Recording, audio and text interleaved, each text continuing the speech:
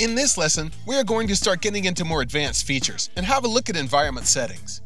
Before we open environment settings, it's a good idea to move the camera so you get a good view of both the sky and the ground. This way, you'll be able to see all the changes you make. Now let's hit the right touchpad and bring up the editor menu and scroll to track settings. Or you can also use the radial menu by hitting down on the D-pad and using the right stick to point to track settings. Now let's scroll down to environment settings. There are a lot of submenus in here, so I'm going to try to get through them as quickly as possible. First is time of day. In here you can select one of the many environment presets. These are quick shortcuts that may be the look that you want or give you a nice starting point to adjust more custom settings. Next we have sun settings. First, we have sun texture. Here, you can set the sun to be the sun, the moon, a sunset, or an eclipse. Sun angle is next. This sets the height of the sun. Sun longitude adjusts the right and left position of the sun. Sun size is the size of the sun. Sun intensity is the brightness of the sunlight. Sun flare intensity adjusts the brightness of the sun flare. Sunlight color is the color of the light generated by the sun. Sun visual color is the color of the sun you see in the sky. Sun glare size, color, opacity, and ramp all adjust the sun's glare. Okay, let's hit circle to back out of this menu. Next is sky settings. New to Rising are sky maps. These are preset sky overlays that give you way more options for the look of your sky. Type is where you can select the different sky maps available. Sky map opacity is where you adjust the visibility or alpha of the map, or how much you can see through it. Sky map brightness adjusts the brightness of the map. A lower number will be darker. Gamma adjusts the differences between lighter tones and darker tones. Think of it as kind of a contrast. Minimum and maximum input and output all adjust the amount of color used in the map. Rotation adjusts the rotation of the map. Now, for behind the sky map, we have sky horizon, middle, and zenith color. This creates a gradient between the three colors. And the next three options are how you adjust the gradient. Sky brightness does just what it says. A lower number will once again be darker. Star brightness adjusts the brightness of the stars. Keep in mind, the brighter your sky is, the harder it may be to see the stars. Next is cloud settings. First is cloud color. This brings up a color picker to pick the color of your clouds. Cloud direction rotates the clouds. Wind direction adjusts the way the wind is blowing. Wind magnitude adjusts how hard the wind is blowing. High and low cloud size, cloud opacity, and cloud brightness all adjust the look of the clouds. Hopefully by now, these settings are starting to look familiar. Cloud shadow opacity adjusts the darkness of the shadow cast by the clouds on the ground. Keep in mind, this may affect track performance if you use a higher opacity setting. Next is fog settings. First, let's turn off height fog. We will talk about this in a moment. Okay, now let's look at type. There are three types of fog, and depending on which type you choose here, the options in the fog settings menu will change. First is linear. Linear fog will start at 0 opacity until it reaches a certain distance, the fog start distance, and then climb to your full opacity setting at the second distance, the fog end distance. Fog opacity is the overall opacity of the fog on the ground. We will set this to 100% so we can see the other settings we are going to make. Fog sky density is the density or opacity of the fog in the sky. Once again, we will set this to 100%. Fog sky height ramp is the height of the fog in the sky. We will also set this to 100%. Okay, now going back up, humidity level is the percentage of humidity or dew on the terrain and objects. 0 would be no humidity or dry, and 100 would be max humidity or just like it rained. Next, we'll skip to fog start color. This is the color of your fog at the start distance. Fog end color is the color of your fog at the end distance. Fog color attenuation adjusts the blend between the two start and end colors. Fog start distance is the distance from the camera the fog starts. Fog end distance is the distance from the camera the fog ends. Okay, now back up to type. We have exponential and exponential 2. These settings start the fog out at the camera and end the fog at your max view distance. In the menu, our start and end distance has changed now to start density and end density. Fog start density is the density of the fog at the camera, and fog end density is the density of the fog at the max view distance. Keep in mind, you can't set the start density higher than the end density.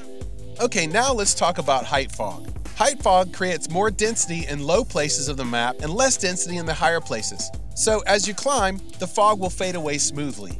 Height fog start altitude is where you set the height for the fog to start. Height fog end altitude is where you set the max height for your fog. Height fog density is where you set the opacity of your height fog. Okay, let's hit circle to back out of this menu. Next is reflection settings. Once again, under environment preset, we have the presets that you can select to match the rest of your environment settings. Next is ambient color. An ambient color is the color of objects that are not in the sunlight. In other words, shadow colors. Ambient colors are usually dull and flat, so I recommend using ambient colors along with your sunlight color to create a nice dynamic look for your tracks. Ambient intensity does just that. Adjust the intensity of your ambient color. The next few settings adjust the intensity and the rotation of the reflection map. You will just have to play with these settings to get the look that you want. There are not going to be any common settings, and it will depend on what you want and how your track looks. Next is water settings. This will only adjust the base game water, and not any water you place in the world. That will have to be adjusted with its own properties. First, we have color. Once again, this brings up a color picker to select the color for the dirt in the water. Next is substance amount. This adjusts the amount of dirt in the water. Next, we have substance fade. This adjusts the density of the dirt in the water. A lower number means you can see deeper into the water. Lastly, we have reflection. This is where you adjust the amount of light reflection in the water surface. Okay, let's hit circle to back out of this menu. Next, we have particle settings. Just quickly, this is where you can adjust the ambient light and sunlight received by particle effects. A high number will give you more red, green, or blue tint on the particles.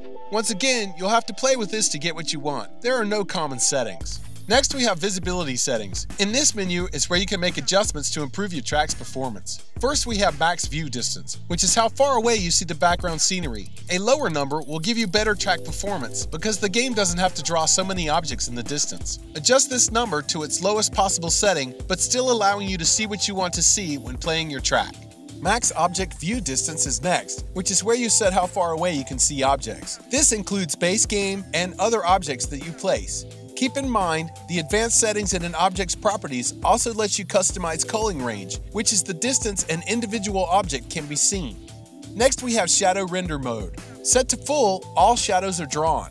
Set to global, only sunlight shadows are drawn. Set to local, only lights that you place will show the shadows. And disabled, no shadows are shown at all. Next is global shadow distribution mode. Set to auto, shadows are drawn from 0 to the max shadow view distance. Set to range, shadows are set from the minimum to the maximum view distance. Next is max shadow view distance. This is how far the shadows are cast. Minimum shadow view distance is the point at which shadows start to draw. The next few checkboxes will turn on and off the background, base world objects, base world water, ground foliage, all foliage, and terrain.